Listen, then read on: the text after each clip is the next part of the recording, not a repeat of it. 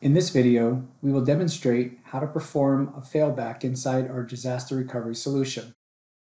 A failback is a process of moving the workload from the cloud back to your premises.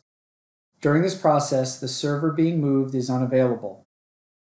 The length of the maintenance window is approximately equal to the duration of the backup and the subsequent recovery of the server.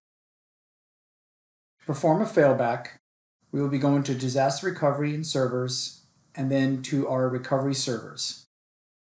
Select the recovery server that is in a failover state. Click Failback.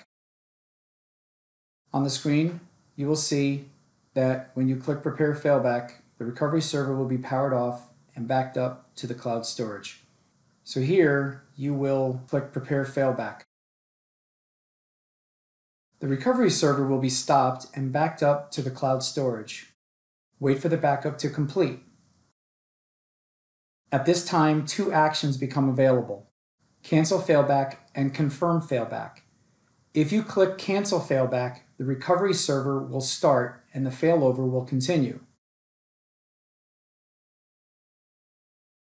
Recover the server from this backup to hardware or to a virtual machine on your premises.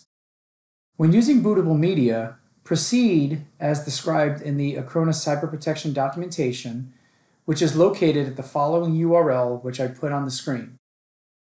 Ensure that you sign into the cloud by using the account for which the server is registered and that you select the most recent backup. If the target machine is online or is a virtual machine, you can use the Service Console.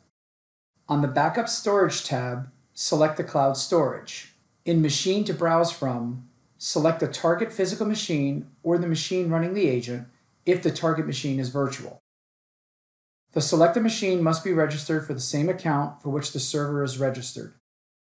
Find the most recent backup of the server, click Recover Entire Machine, and then set up other recovery parameters. Ensure that the recovery is completed and the recovered machine works properly. Return to the recovery server in the Service Console and then click Confirm Failback.